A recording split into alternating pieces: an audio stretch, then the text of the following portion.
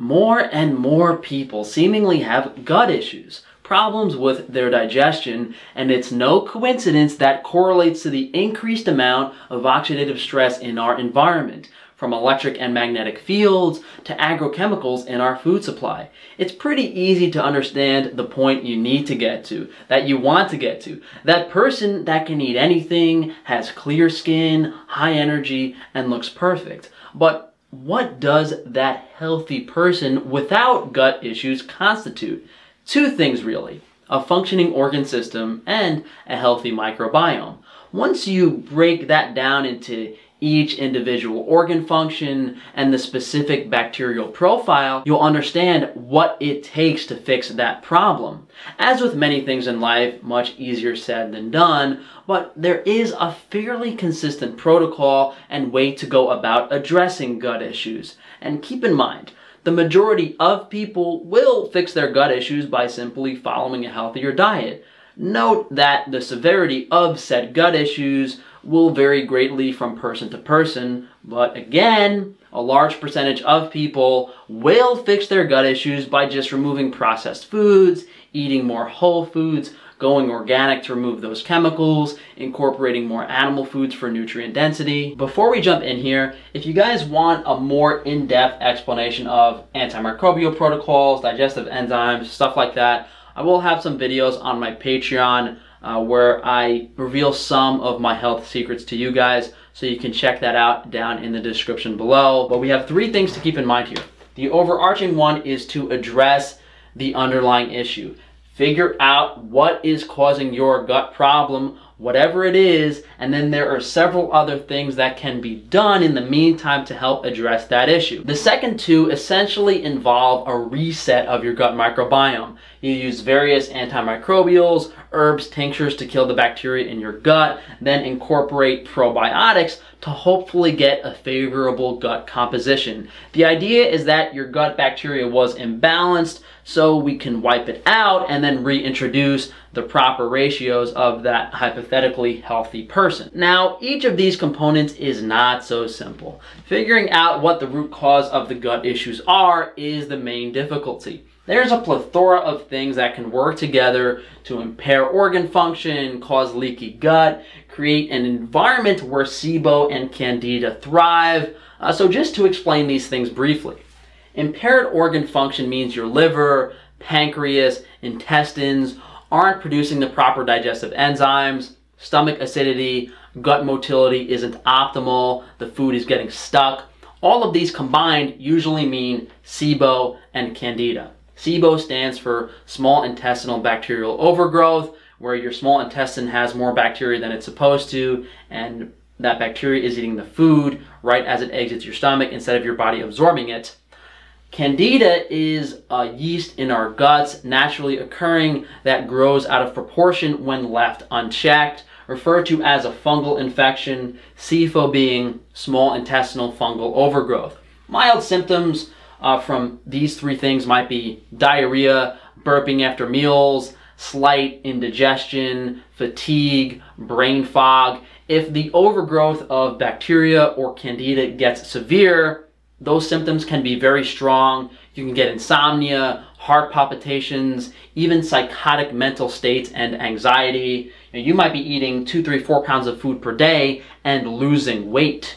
You're just feeding the fungus and bacteria in your gut as opposed to your body. The most common cause of this is a high Wi-Fi environment, as the radiation causes oxidative stress in your body, in your organ systems, but bacteria thrive in a high radiation environment. So essentially, your body is being damaged, but the bacteria is having a party. You're not absorbing nutrients because your small intestine, your liver, your pancreas aren't functioning, but since the bacteria is unaffected by the radiation, it is still able to eat, therefore it overgrows, leading to malabsorption, not actually absorbing the nutrients you're eating, which means your body isn't getting the vitamins, minerals, fatty acids it needs to repair cells and restore proper organ function. If bacteria and yeast are digesting all your food, you aren't getting the nutrients. In addition to electric and magnetic fields impairing organ function, metal toxicity is very common. The main culprit being iron overload in the liver, impairing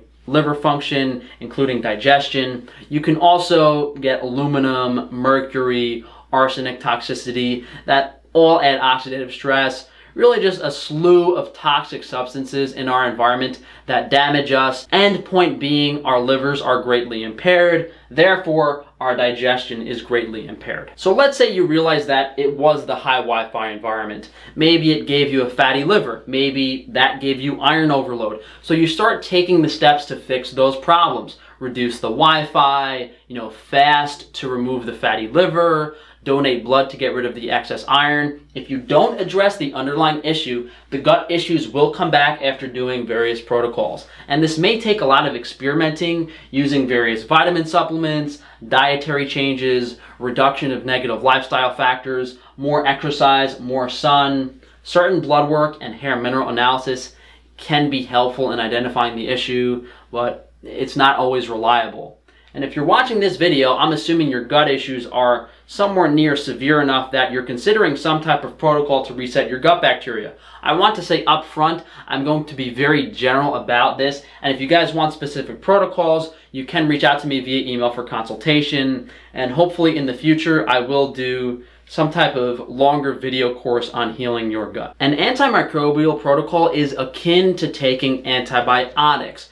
The purpose is similar, except antibiotics generally overdo it. They kill everything, and you have unwanted side effects. You also can't just take antibiotics over and over again. It might take months to years, hopefully not years, but it can take a year or two in some cases to fix your gut. And realistically, doing a round of antibiotics every time you get dysbiosis, an imbalanced bacteria profile, it's unrealistic. You can't take antibiotics, until you fix your gut issues. It's just not going to happen. So, do you have SIBO, Lyme disease, H. pylori, candida, some type of gut problem? Each of these specific bacteria is vulnerable to specific antimicrobials, but there is a general consistent tactic. You need to kill the bacteria, obviously. The bacteria is protected by a biofilm of mucus that needs to be disrupted. It's like a shield of armor. And then you need to prevent the bacteria from eating the food you're consuming. Those three solutions are the antimicrobials, the caustic and bitter herbs and tinctures that will destroy any bacteria or fungus. There's also certain types of fats and oils that do that. Two is the biofilm busters that breaks that protective mucus that the bacteria is shielding itself from. So, essentially if you took the caustic material without the biofilm busters, you're not going to effectively remove all of the bacteria. It might help initially, but you want to clear it out and fix the problem. Number 3 is digestive enzymes, and those have two purposes. They do break down biofilms, at least certain ones do, as the biofilms are also proteins, carbs, and fats, and you have digestive enzymes that break those specifically down, but they also digest food, which prevents the bacteria, the fungus, from eating the food. A proper antimicrobial protocol will clear out most of the problems in a matter of days to a week. If it doesn't, the dosage isn't high enough. But the whole antimicrobial protocol goes a bit longer than that to ensure things don't come back. After you are able to clear out that bacteria, which may also require dietary changes, reduction of certain fats and carbs in your diet, things that bacteria favor, then you need to reintroduce the good bacteria. Otherwise, the bad bacteria will just come back and overgrow that one day you eat too much.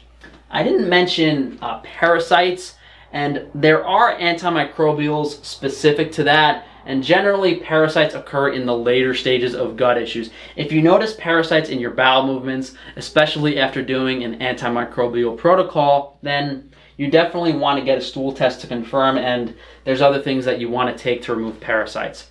So the proper microbiome bacterial profile is difficult to understand because there are dozens of different types of bacteria, each having dozens of different types of their own strains. It's beyond complicated, but thankfully whole food options are basically the naturally correct ratio. High quality raw grass-fed kefir and yogurt from a local farm tends to be the best option. Yogurt if you have SIBO or candida, kefir if you don't. mainly because kefir is so much higher in bacteria that it can cause SIBO in itself. So you're putting that good bacteria back in your gut. You also need to feed it, and bacteria feeds off of carbohydrates. So you need to find a source of glucose, fructose, lactose, or starch that sits well with your stomach, and you don't want to necessarily overdo that, which involves having the correct diet to prevent dysbiosis, the bacterial overgrowth. You know, you could do all this stuff, and then you decide to go have pizza and ice cream one day, and you're back at square one. Then you got to do antimicrobial protocols, reintroduce the healthy bacteria, and this whole process can be done over and over and over again. But, you know, if you address what's causing your problem, you do the antimicrobial protocol correctly, and then you introduce healthy bacteria, hypothetically, we don't have to go backwards. Sometimes people do respond poorly to dairy, the kefir and the yogurt, and it's just difficult because kefir and yogurt, if made with the proper culture, really do have the best bacterial profile for fixing your microbiome. That's where I have to consult people on specific probiotics or specific non-dairy foods that can be used.